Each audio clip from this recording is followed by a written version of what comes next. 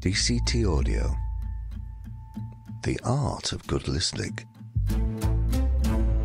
In the December of 2016, I conducted my very first podcast with the then Deputy Chief Constable of Lancashire Constabulary, Andy Rhodes. I was nervous for several reasons. My first being the first attempt at podcasting, sitting down with the big boss and thinking this just can't be an interview full of deference and neutral questions. It had to be probing. And in fact, it became one of the most listened to interviews even today.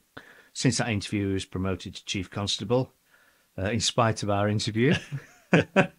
And retired from the police service in 2021. He was the National Police Lead for Wellbeing and is still heavily involved in Oscar Kilo, the National Police Wellbeing Service. Andy, you're a very welcome return guest. I always feel that Chief Constables are a little bit like school teachers and should always be addressed as Mr. or Mrs. So I do hope you forgive the familiarity. As I said earlier, the podcast in 2016 was my most listened to. And I thought it would be nice to revisit parts of that interview to see how prophetic or wide of the mark you were. So welcome. Thanks, Dave, and thanks for hosting me. Really nice to be back. Cast your mind back, and I'll remind you now to 2016. Yeah. And I'm just going to play a little clip to you. The job of a leader is that you're passing through your organisation at a point in its history. So your job is to do your bit for the future, is my view. Not like a relay runner. It is, that's right. Well, we're both handed that baton on. How do you feel? Well, I'm really enjoying being outside of the job, Dave, because I still have the privilege of being connected to it with all the Oscar Kilo stuff. But in the area where we both share a passion around workforce, mental health and well-being. So it is nice to be doing that and looking back on it and thinking, gosh, 2016, things we talked about then, there's so much water gone under the bridge since then. And I think that point about you passing through as a leader, I think there's a real lesson there to be learned around this subject matter is so important. It can't be left to a particular leader's penchant or difference of opinion or potential passion or otherwise for the subject. It's such a big issue for every organisation now that you've got to have a sustainable way of delivering this through an organisation, which is what I think we're trying to do in Oscar Kilo, is generate that sort of core consistency, rather than it being ebbing and flowing with people's personalities. Well, it's interesting that speaking with a colonel in the army a year or two ago on leadership, and he was saying as he rose through the ranks and he was a battalion commander now, so I think he had about 700 people under his command. His leadership was more symbolic with the people at the bottom because they didn't see him very often. Yeah. And he always had to be on top of his game. Perhaps not so much with his people that he worked with, his captains and his majors, but certainly the privates and the corporals, He couldn't afford to have a bad day with them. Very good point. I was exactly thinking that then. I think the starting point is you've got to recognise and understand how they feel about leadership and whether they're interested or not, whether this is a big event for them or not, the time you see them, it is a key point in time for them. And they read a lot into how you behave and what you say. And if you're not feeling great or you're a bit stressed out or you're a bit annoyed about something, that's all they'll hear. And they'll interpret it in the way they see fit. Well, as you say, a lot of water has gone under the bridge since 2016, for both of us, I guess. We're both now retired. Thinking over that time now, since we last spoke, what have been your highs and lows during your tenure as Chief Constable? Well, I think definitely in anybody's career, if you just said to me in 1991 when I was walking the beat in Blackpool, after being a self-employed person coming into the job, that you'd have ended up in your own force as well, being a chief, I'd never have believed it. So that obviously is a huge high point. I think the other thing for me is, the other passion in my life has been moving the culture, improving the offer around workplace mental health and wellbeing. And looking back at some of those ups and downs that we've had, either operationally or organisationally, I can't hardly think, Dave, in 30 years of service, I don't know about you, where we've ever felt as though we've had time on the ball. Do you know, like a really good elite sports team? They're effortless, isn't it? I can't ever remember from the minute I joined the job to the minute I left, ever feeling as though the pressure was off. That we had enough people to do exactly what we wanted all the time. And I just think people now talk about today and how pressurised it is. Yes. And I sort of think there's lots of different challenges. It's far more complicated than it used to be. And that brings inherent problems and challenges at every level Yes. of policing, doesn't it? Yeah, it does. Well, I was telling you earlier, I was having a few technical issues this morning with the equipment, and it made me realise that I don't react too well to stress these days. So, how is retirement for you, and what are you doing professionally at the moment? Well, I'm doing a couple of days a week with Oscar Kilo, which is great. Got 3 grandchildren. My wife, who, as you know, is a psychotherapist, she does her work, and I do some work either with her or whatever. So it's all in the mental health and wellbeing now that I do, and I quite enjoy working quite a lot. Some people might say, "Oh, hold on a minute, you know, you've done this, you've done that," but I retired at 55, which I think is still young. Yeah, snap. I've got, I'm plagued with an active mind, Dave. Snap. It's very restless, like you, and so I need stuff to occupy my mind, and I'm lucky enough to be able to occupy my mind with stuff that I enjoy, with people I enjoy working with, which is because I get to meet some fascinating people and hear about some fascinating stories in this world that we work in. It's great, isn't it? So I'm enjoying that, and but I'm enjoying also, I don't know about you, Dave, I'm enjoying every morning, not the first thing I read is the overnight log. And you sort of like, you've just talked about something's made you stressed here today that's a bit like not a major issue. No. Well, you normalise certain levels of stress. And you normalise getting up every morning, looking at all this stuff that's happened every night. And that's your start to the day. We did talk about that last time, how we normalise things. I think I'm going to change my view on that slightly and say I put up with it. Yes. Yeah. And now I'm retired, I don't have to put up with it. So when it does happen to me, it's like... Yeah. You've less... Yeah, that's right. And you don't have to put up with it, do you? Because you're not forced into an environment where it's there all the time necessarily at that level. But I do think that's an unusual thing that people just sort of do. And I look back on it, Dave, and I think, why did I send that daily log to so many people? Most of them didn't even need to read it. It's just starting your day off on the worst possible footing, isn't it? Yeah. It's like reading the newspapers. Well, this is it. Well, studies have been done saying study on students who didn't watch the news for X amount of time are far happier and more positive and psychological health than people who did.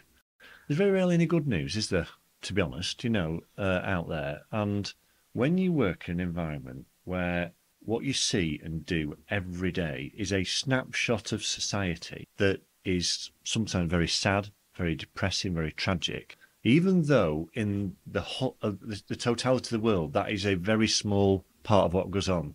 For you, it becomes 90% of what goes on. I don't know about you, but we talk about hypervigilance. I've started to see the world in a bit of a nicer place 2 years out, and I'm not as hypervigilant as I used to be.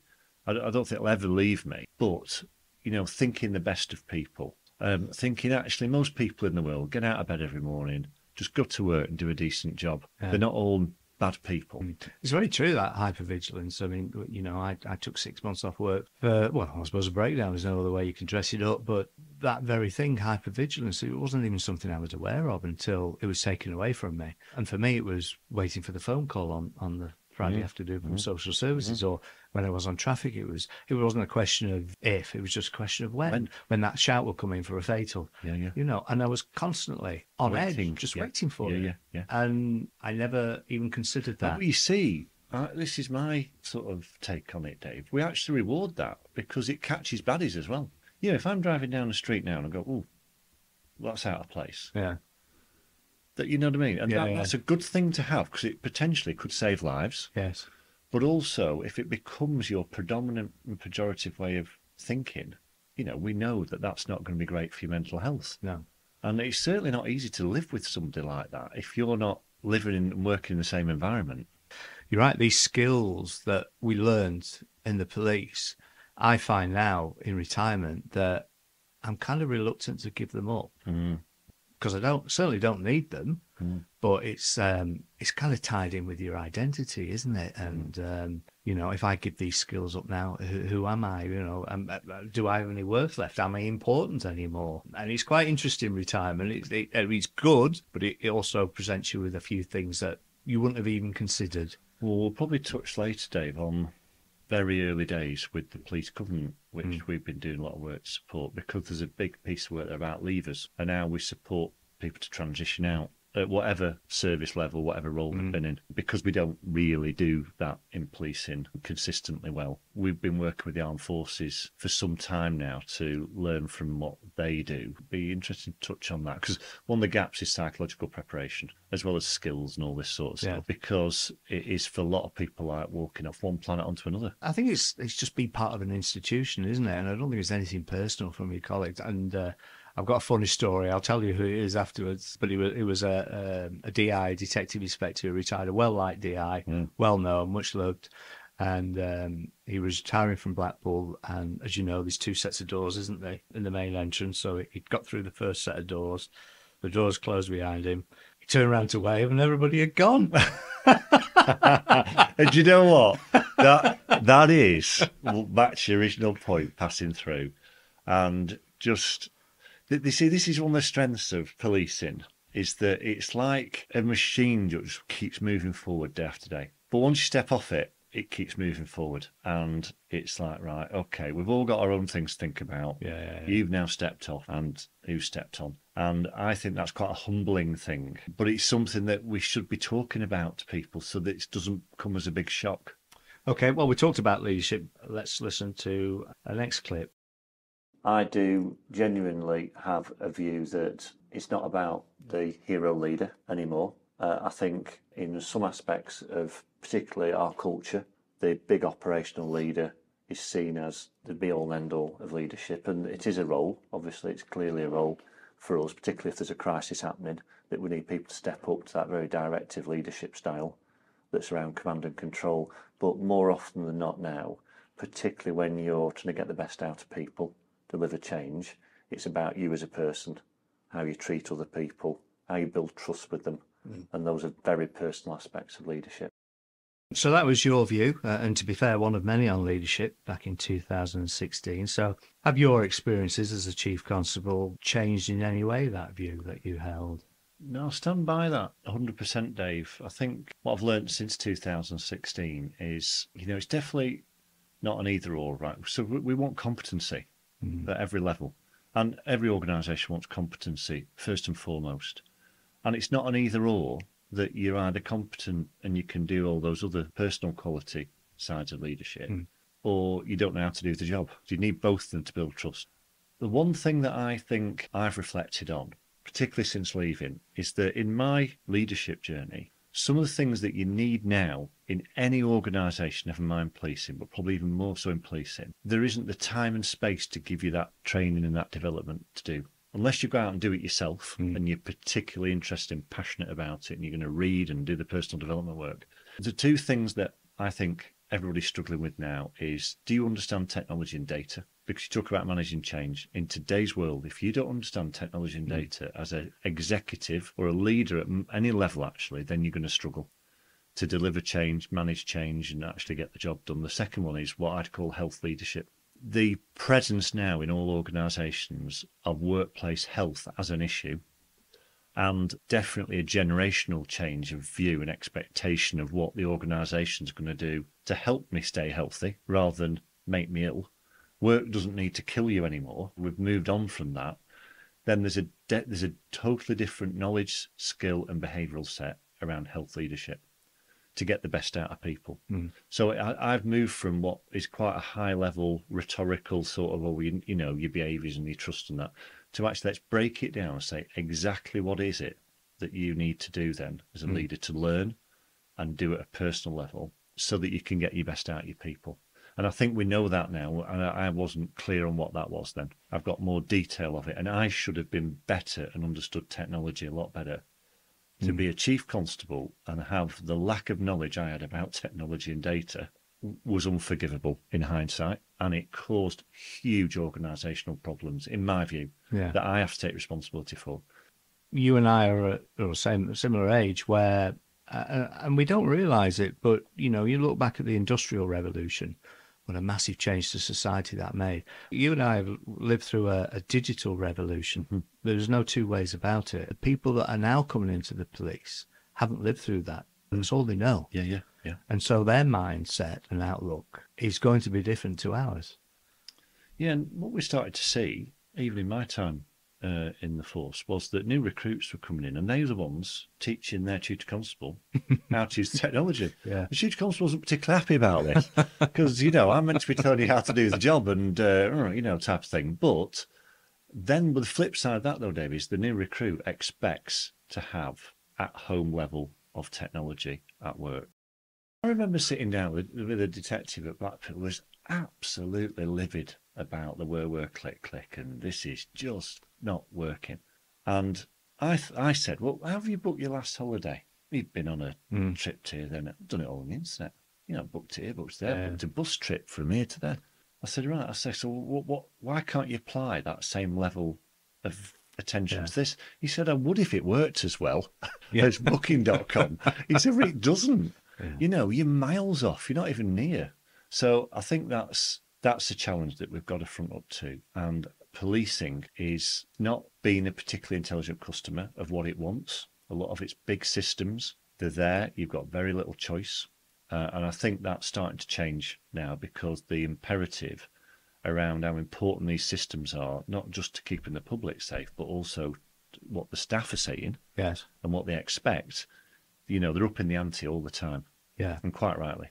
Well, maybe we'll come back to the technology side of things a bit later on. But recently there has been a lot of attention by the media of police failings, both internally and with several high-profile investigations. And I suppose time stamping this interview, which certainly I'm not making any reference to the current investigations that are ongoing in Lancashire. Just generally, how much has leadership, or perhaps the lack of it, played in these occurrences, do you think? I think there's a definite issue around spanner control, and I think there's also a turnover of leadership. So if you look at, say, for example, on response, even though, for example, here we'd put 2 sergeants to 20, 1 to 10, 1 to 8, quite often be on a training course covering custody, you've got 1 sergeant covering 18 people.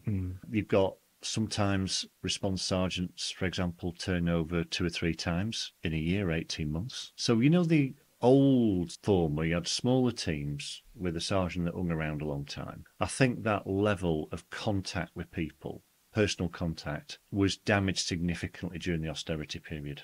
I mean, we shut a lot of police stations down. You've got police officers turn out, say, from Blackpool who are driving up to Lancaster to patrol on their own all day, and they don't see somebody until they come back in. That never used to be the way. And you could say, oh, those are the good old days, you're swinging a lamp, Andy. Well, there's a reality of how close you can get to people to monitor the standards and the behaviour. That's not an excuse.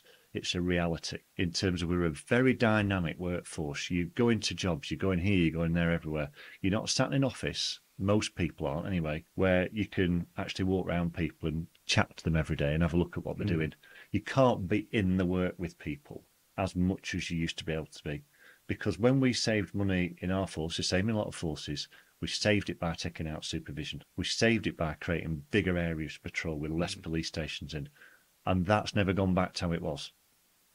I think it's not an excuse because there's no excuse for some of the things that we're seeing at the moment. But I go back, Dave, to our early time in where we used to work. And there was some very serious misconduct cases right under our noses. So even me saying that about less supervision and stuff, it can, and unfortunately it does happen from time to time. There's some of these incidents that have been widely reported have gone back 20 odd years, haven't they? Yeah, that's right, yeah. But I do, and I wonder sometimes, Dave, the sort of formality and the role of the immediate line manager and the leader, whether or not, we've created a situation where they either can't, don't want to, or feel concerned about challenging poor performance, poor standards. Do you think it's just another problem to deal with and they just simply don't have time to do that? I think a lot of them don't feel backed up. I think they think, if I do this, I'm going to get a grievance. Something like that. Are you with me? And it's quite well documented, some of this, in terms of why we see line managers not intervening in obvious stuff that they should intervene in. Human nature, I think, Dave. If once that sort of thing starts to slide, then it becomes the norm. I think it takes great examples and great role models, not just of leaders, but peers. So you've got a leadership responsibility, even though you're not a leader, around standards, because you're working alongside people. I think that the generation of people that we are recruiting, I personally think, in some senses, their standards are for far lower in terms of bulled up boots and whether they've got a short back and size and all that stuff is different. So the visible standard stuff, or the more challenging, the more questioning. But the fact that they're more challenging, more questioning, has got to be a good thing, because they're going to question and challenge other people's behaviour. You would expect. Yes. And I've certainly seen that. Yeah. It's one of the things you get, isn't it, with these new recruits, they won't just be ordered to do stuff anymore. Well, you do need to be ordered every now and again to go from A to B or stand on a scene. Normally you have to order somebody when they don't want to do it. Well, exactly, yeah, but you can't order somebody to do the right thing when you're not looking. End of. I do think that from what I saw with new recruits coming over years and years and years, there's been a shift there in terms of their proclivity and confidence and just the way they are to ask questions about everything, which includes the colleague's behaviour. But again, there are cases coming forward for and again where there have been missed opportunities to challenge, even when things have been really visible and evident, and like offences have been committed by people. So I think those are not just going to be laid down to cultural issues. There's basically failings there that we have to own up to. Okay, well let's crack on and listen to the next clip. We've just done a piece of work in contact management. We've looked at 900 jobs, and it won't come as a surprise to you as a frontline officer, but the profile of those jobs is changing significantly.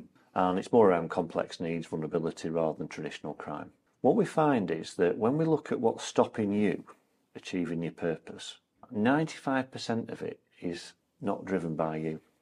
95% of it's driven by how inefficient the system is. Bureaucracy, handing over jobs from place to place, decision making that's risk averse. What you've got to be careful with the wellbeing agenda is this very point you've mentioned, right? It can't just be a rhetorical, we want to treat everybody better. Because actually, the nature of how work's designed is one of the most stressful things that most people will have to put up with. So I thought that was quite interesting what you said back then, the bureaucracy of the system stopping officers getting on with the work. And we've mentioned the technology, haven't we? And I know the Met have recently taken on a system that Lancashire used, and now they're experiencing the joys that we did. But going back to the bureaucracy of the system, really, and the institution, are we getting better with it, or are we still in the same place? First thing I'd say is I know a lot more about that issue. I'm really pleased I said that then. But when I listened to it back, I know those 900 calls we had to physically listen to, which took ages. Then what we did is we brought in voice analytics, which is any organisation that works on voice demand, people ringing in, been using it for 10 years. Right? American Airlines don't listen to all the calls that they just pick up and put down. We only log, in most police forces, around 50% of calls that come in. So you've got to look, 50% of all your demand, 1.2 million calls a year in Lancashire, you have to listen to them all to find out what it is. When you put voice analytics through it and put some of these new technology and data solutions through it, you can potentially remove tens and thousands of pieces of non-value work. And that work is the one that trickles down into the workload of the frontline person. It costs huge amounts of money, but the really damaging effect of it is they can't see the wood for the trees. If you look at the data sphere in the world, it's going up and up and up and up. There's so much data. If you're the frontline officer at 3 o'clock in the morning, you've got a safeguarding decision to make, you've stopped a car, there is literally seconds for you to get exactly the data information you need to make the right decision. You know full well that in the cold light of day, if you get that decision wrong, everybody can look at all the other bits of data for hours and hours and hours and go, Dave missed a bit. And that leads to people, this is the biggest risk we've got, either being risk averse and putting even more unnecessary data in the system, or actually saying, I'm not going to stop the car. That is not what society wants. It's frontline officers and staff to be doing, right? So I think that point I made, we can now prove with our annual survey, year on year, independently, 36,000 officers and staff, that what they call hindrance stressors, that stuff, is driving every negative indicator of wellbeing, from intention to quit, to feeling like they've got organisational support, to losing sleep, through to psychological detachment from work. So we've flagged it up in the National Wellbeing Service, we've raised it nationally, and we have work streams running now to look at what technology and data solutions are out there that some forces are already using, but not everybody's using them. And we're going to get a big basket of these things together, and then we're going to show everyone and say, right, the cumulative effect of you doing all these will significantly reduce that problem. And that is great for the public. It's far more efficient, and it's a massive boost in terms of your stress levels at work. Nobody minds working hard, Dave, if it's work that's purposeful. What they don't want to do is sit around for hours waiting to get through the gateway to get a CPS decision. You've talked about this a lot. It is just hours and hours of low-value, non-productive time that ultimately some people stop putting cases through the gateway. We seem to become a slave to the system, where our end goal is the system and not the reason why it's there, I suppose, if that makes sense. You can see how it's happened, Dave, right? I think we have, because this is policing for you, intelligence is important. Intelligence is just data. We've not really ever stopped and gone, well, is it a means to an end or an end in itself? And we just keep collecting it as if that's the objective. The top organisations of the world said, no, you can't just keep collecting data. It will just, your staff don't know what to pay attention to. And that's very dangerous. What you've got to be able to do is collect data and only provide to your people that which is essential for them to get the job done. And we are a long way off that in policing. I don't know about you, but, if I had 30 jobs in my in tray and I kept looking at them, would I be able to say, well, that's more serious than this one? You start to lose perspective of where the real risk is in your work. I mean, when I look back now, the two things that kind of stick in my mind is, why did we do things that way, and why did I put up with doing things that way, But I think it was, well, what's the point of saying anything, because the system is so big and it's me. And the other thing, when you mentioned like 30 jobs on the screen, that's not untypical.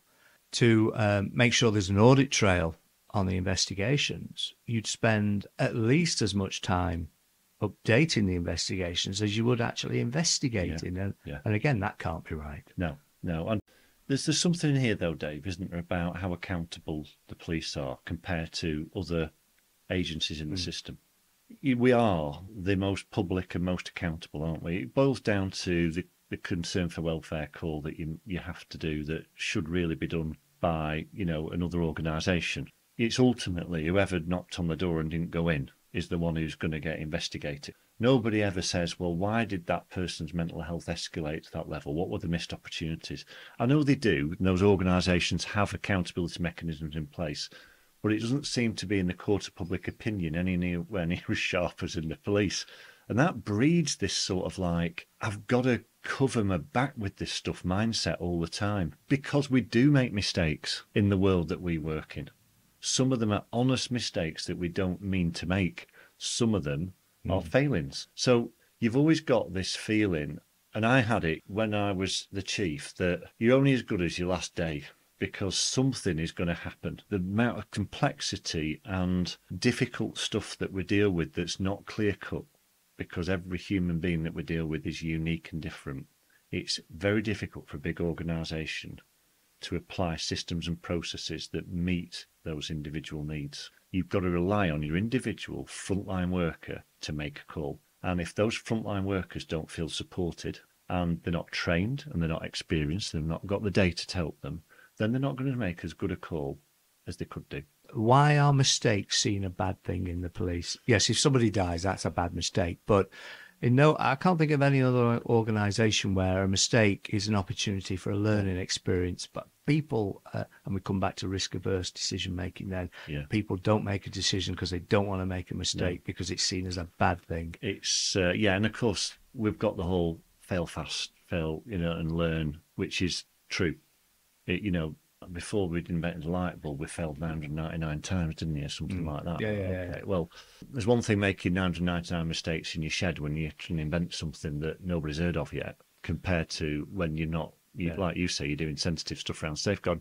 There's a great book that a real supporter of ours, Professor Carrie Cooper, wrote with a colleague. It's called The Apology Impulse. There's some light-hearted stuff in it because it talks about how big organisations get apologies wrong. You know what I mean? Because I think at the heart of saying mistakes are a good thing is you've got to know what you want to apologise for. You've said, oh, we've got stuff that, people die if we make mistakes. Well, you've got to be really clear on what sort of mistakes we're going to apologise and learn from, and what we're going to say, right, that's just not good enough. And I think big organisations, this is the point of the book, sometimes don't go through that process and say, well, that stuff is mistakes and we're going to learn from them.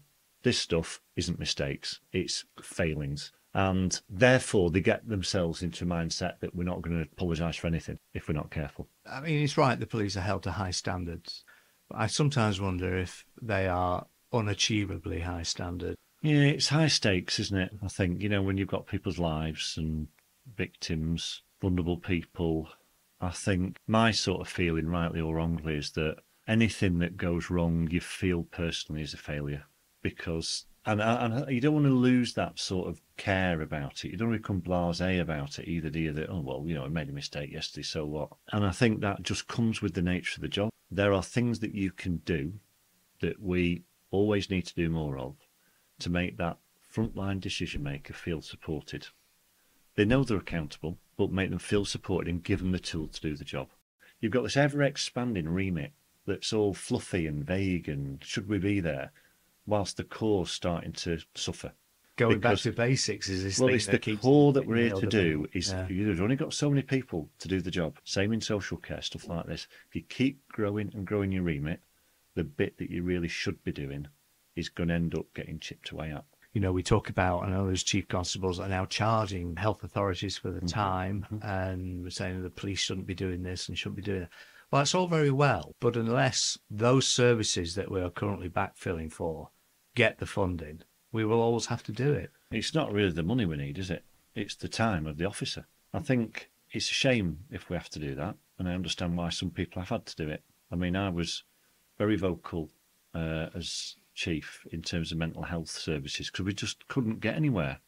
And we were having officers staying bed watching people for days. Yeah, it's crazy. Well, if you've got a burglar breaking into your house, you're not really going to accept an excuse that, sorry, we've got nobody because the bed watching meant the mental health patient doesn't want to wake up and see someone with a taser strapped to chest hovering over the bed. So it's bad for everybody. I think if you start charging them for it, one of the risks is, I understand why people do one of the risks is that they go, oh, great, because they're probably not short of cash. Yeah, it still doesn't take the officer out of the hospital, though, yeah, does this problem still remains. Yeah. They're not where they should be, out there fighting crime. And it's a big problem as well, isn't it? Because the person that rings the police because they're suicidal, in the past they would have rang their mental health supporter, and there would have been community mental health hospital within society that could pick these people. All that has gone.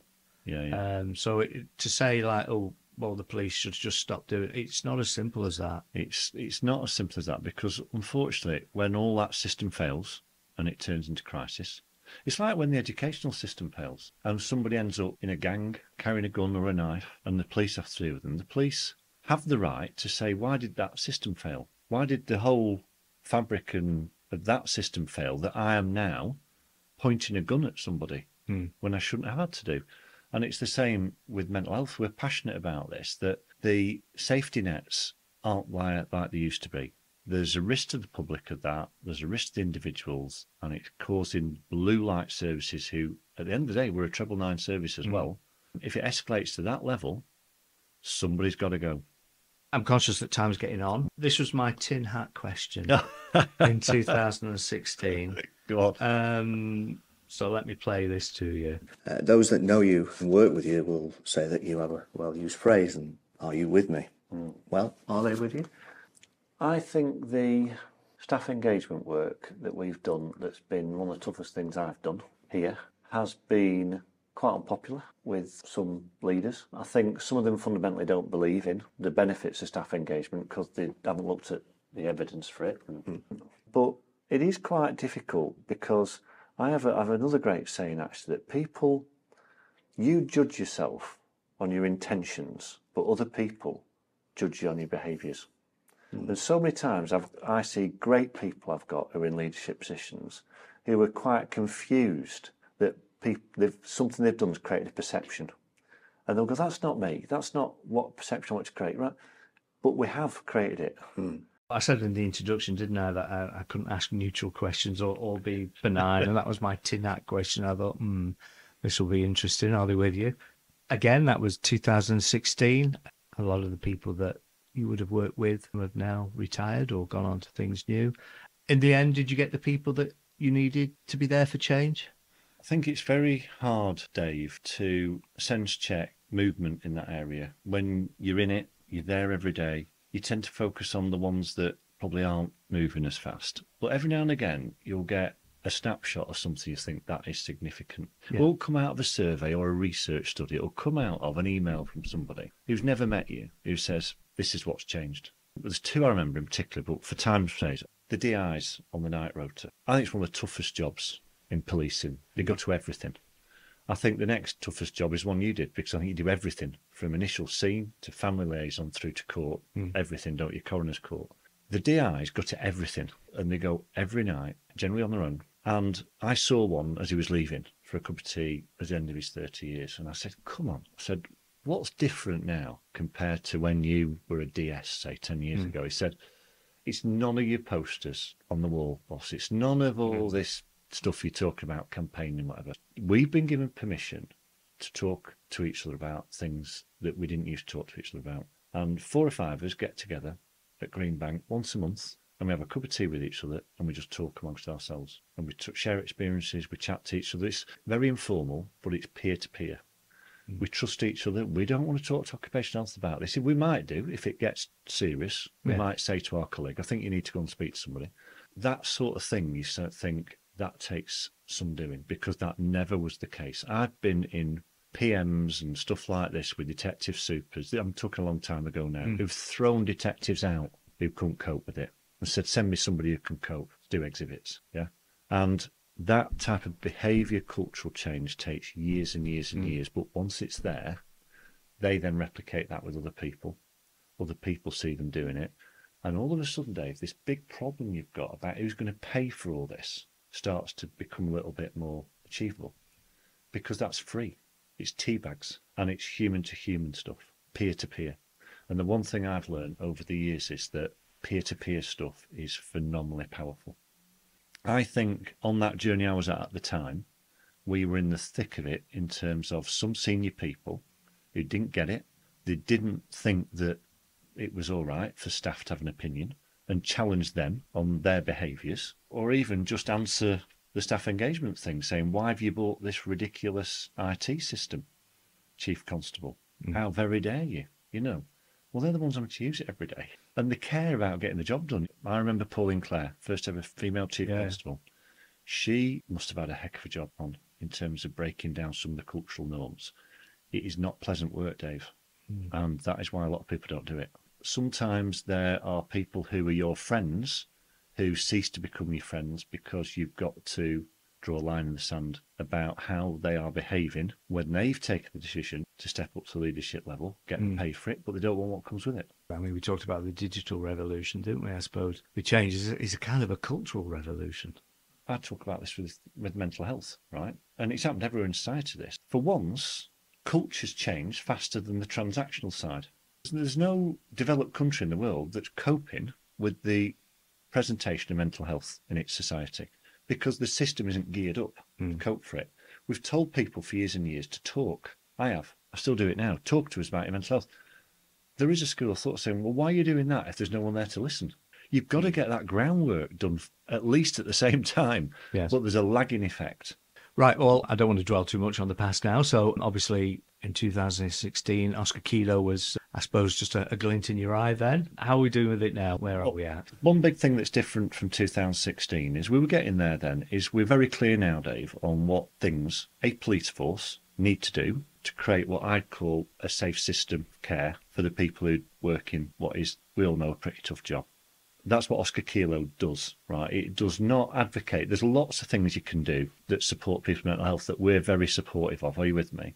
You know, I know you're passionate about the Curtis Palmer programme. We love the mixed economy side of stuff. But if you're a Chief Constable, you need to know these 5 or 6 things are non-negotiable. If you put those 5 or 6 things in it in the right way, and so what Oscar Kilo has done is define what those are, and provide free training courses, free resources, link it through to your HMRC inspection, because they're going to be asking you to do these things, the police covenant, but provide the right support for it as well. Are you with me? So we do a lot of work with forces. We don't just tell them where they're not very good at stuff. We say, and we've got this resource, these people, these training courses, these workshops, come along to it and find out how to get better at it. We don't want to be another one of those people. There's plenty of them already in policing saying you're rubbish at stuff. If we say you're not very good at something, you can guarantee we've told you what it is you need to do and that we've got a resource to come and help you. And I think that's an ethos that we've got. We're very clear on what those core things are, Dave, and they're big, expensive. Some of it's clinical, trauma recovery. We've got the fleet of vans. So we've got 10, we've got another 2 vehicles coming. We've got 160 wellbeing dogs. That's been a phenomenal network of peers that are getting thousands and thousands of contacts with people every week. There's not an organisation we can find anywhere that can park a van on a response car park that can give you a blood pressure check, a blood sugar check, a psychological screening report if you want one, give you financial wellbeing advice where you work. We have got 43 forces, 200,000 people, and we have got an amazing fleet manager and his team. 65% of the van deployments are for health checks. The others are to critical incidents, so they'll watch the news feed and they'll set off. If there's been, sadly, an officer seriously injured or even killed, they will set off, and if that force wants vans there as a presence. G7, COP26. Because people said to us, we don't just want like strategy and documents producing. Where's the impact? We've done health checks on car parks of a response officer who's been leaving the Nick to go to a job. His blood pressure was so high, he had to go to A&E. We've had others, psychological risk assessment, confidential area in the vehicle with somebody from occupational health who's a trained trauma counsellor, suicide ideation in the last 2 weeks, and they're on the way to a job. Men are the worst, Dave, as we know, right? Yeah. They don't like to engage, but you put a cup of coffee, a donut on, near where they're working, and you will get more people into preventative stuff. We're very proud of all that, and we're pushing on, because the next big stigma that we're wanting to impact upon is fatigue, sleep, and recovery.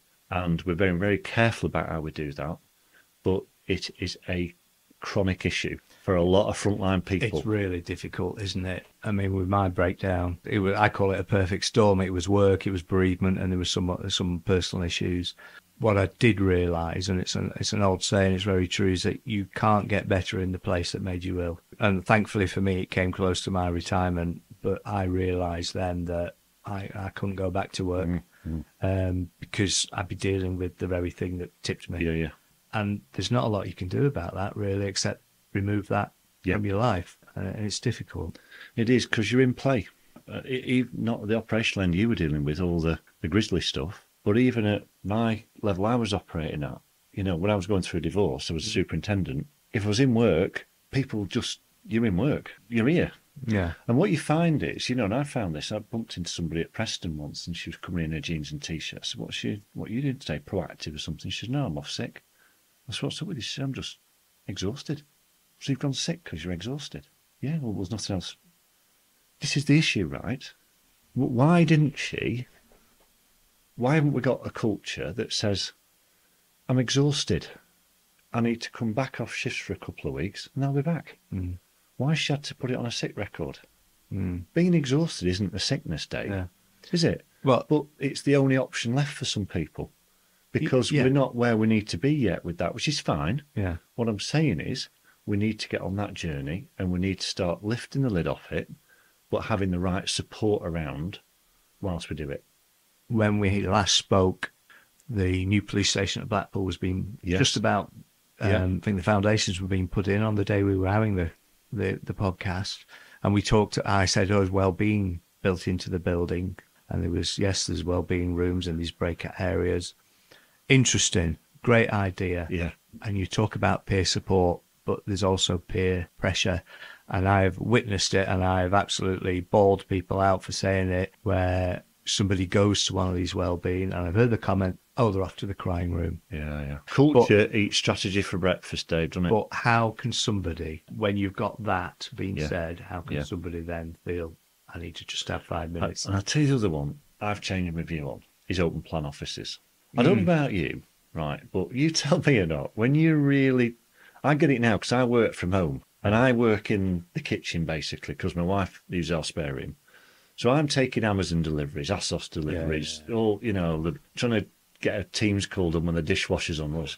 The thing is with it, if I'm on doing something on my computer and somebody walks in, I cannot stop focusing on my work. I'm locked into the work I'm doing. And I think to myself, I used to walk around open plan offices thinking, it's great this as the Chief Constable, because I can wander up to Dave and I'm not bothered what Dave's actually doing and go, all right, Dave, how's things, you know, and think he's going to be really grateful to see me.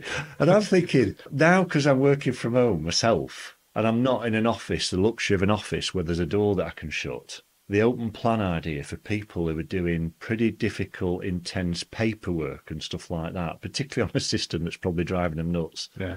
Probably the worst thing I could have done as a Chief Constable was keep wandering around the places, distracting them. Well, there's all sorts of things, isn't there? I mean, yeah, open plan, you're right, on paper it seems a great idea. Yeah. But it's a bit like being in a call centre. Yeah. And there's times when I've had to ring somebody up and perhaps tell them that the rape investigation that we've been doing for the last 9 months, CPS have decided there's insufficient evidence. And the guy next to me is telling a joke to somebody. And everyone's laughing. Or have you seen? And, Yeah. you know, and you could argue, well, Dave, you need to go somewhere quiet. Yeah. I'll tell you the number one thing with that nick, Dave. You know what it is. I mean, it's a great nick. Yeah, but you know what the number one thing is that everybody talks about? Because if you've worked at the old Blackpool Centre at Bonny Street, which I have since I started in the job, parking, everybody I spoke to said, it's great, yeah, because I can park. With 500 parking spaces. It's like an airport car park. I don't know where they all came from, but you'd be driving into Blackpool, I would, right, as a PC, in my family car, thinking, where am I going to park it? You know, and people used to leave them in the downstairs garage with the handbrake off. And it was like one of those games. Yeah, it was. Move 8 cars to get one out, and you'd find your car stuffed into a concrete post, wouldn't you, when you came off early? I think this is another great example, though, Dave, the parking one of you might have spent all that money on a nick, painted it in the right colours, done the wellbeing rooms, but it is a basic human, simple thing that's probably giving you the 80% stress reduction, which is I know I can go to work every day and park the car somewhere safe. After that, if the computer isn't working or the colours of the walls isn't right and the bacon butties are a bit cold, I'll live with that. Because the number one thing is I just want to get into work and not have to park my car down a back street and come there at 11 or 12 o'clock at night when I finish shift and find the person I've arrested sat on the bonnet of it. Yeah. Do you know what I mean? It's not great, is it? I mean, that multi-story at Blackpool at 2 a.m, if you were worked in contact management and you were to walk... It's not good. This is why you have to listen to people, Dave, because I say this to people, if you don't listen without judging people, you're going to spend millions of pounds wasting effort and money on things that you think are going to improve people's experience of work when actually it could be staring you in the face and it could be almost free. Brilliant. Thanks for your time today. Perhaps just finally, the police are in a pretty tight spot at the moment, I would say. Not all of it that they're making. Some of it is. Where do we see the future of policing? And it's difficult for us, well, certainly for me, I'm out of it now, but certainly from a wellbeing point of view. Big question, Dave. I think, and, you know, I speak to a lot of colleagues who are still serving and they'll say after recent events the last couple of years, they have never felt public opinion turning towards them as badly as it is in terms of trust and confidence. And you can completely see why that is with the horrendous cases that we've seen. My take on it is that, and I know it's a bit of a cliche, the boss's head start going down, the line manager's head starts going down, the people on the front line look up and they start to give up hope. This is what you signed up for. It's tough, incredibly tough, and I have a huge amount of respect for people in my old profession, as you do. They have got to keep their heads up. They've got to realise, and they do, I think, people still value and trust the police in this country in a very traditional sense of how the relationship with the police in this country and the public is, because it's very different than it is in a lot of other countries, right? We are still very much a face-to-face organisation with people. We don't back off them and stop them in cars and make them put their hands on the roof and all this sort of stuff, yeah? We're still trying to hold on to those almost Victorian principles of policing, but there are certain things we've got to do to modernise ourselves so that some of these incidents that happened that should have been stopped can be spotted earlier and dealt with. And it's not all about blaming the first line manager for not spotting it. There are systems and technological solutions that are out there now that we could apply that would help us do that, and at the same time improve service to the public and the way work gets done for our staff. But that's all I'm saying. Are you with me? It's not the whole solution, No. because this is cultural and it's behavioural and it's a leadership issue. But I don't think that, we are where we need to be yet in terms of adopting some of those really innovative solutions to get ourselves where other big organisations who also deal with a lot of vulnerable people and are in positions of trust try to put the checks and balances in. I spoke end of last year with an ex-BBC home correspondent, so obviously was actively involved in social news and policing news. And I said, why do you lot always attacking the police? And he said, well, we're not always attacking the police, but... And I said, well, you never report good news. He said, well, we expect you to do the good things. Yeah. And when you don't, that's what makes the news. Yeah. And he had a point. But I think the best way the police service can promote itself is that point of contact. Get on with its job. With every job you go to. That's our advert. And you know what, Dave? We were talking about it before this started, weren't we, in your kitchen? I see people on social media in the police feeding the beast. Nobody's reading some of these newspapers anymore, apart from my mum. It's a dying trade. Nobody cares. It's like yesterday's chip paper. People are intelligent enough to see for themselves when someone's just having a go because there's nothing else to report about. Forget what other people think about you at the moment and focus on coming to work every day and doing the best you can with what you've got at the time. And you will not go far wrong.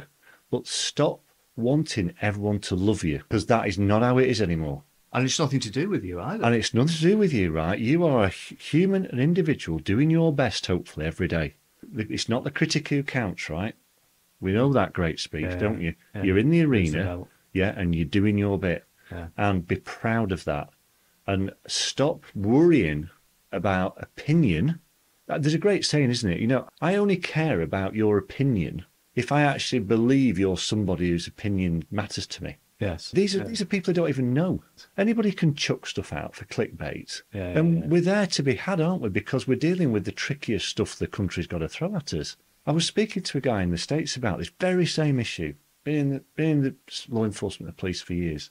And he said, at what point did being liked take over from being trusted and respected? It's two very different things. Yes.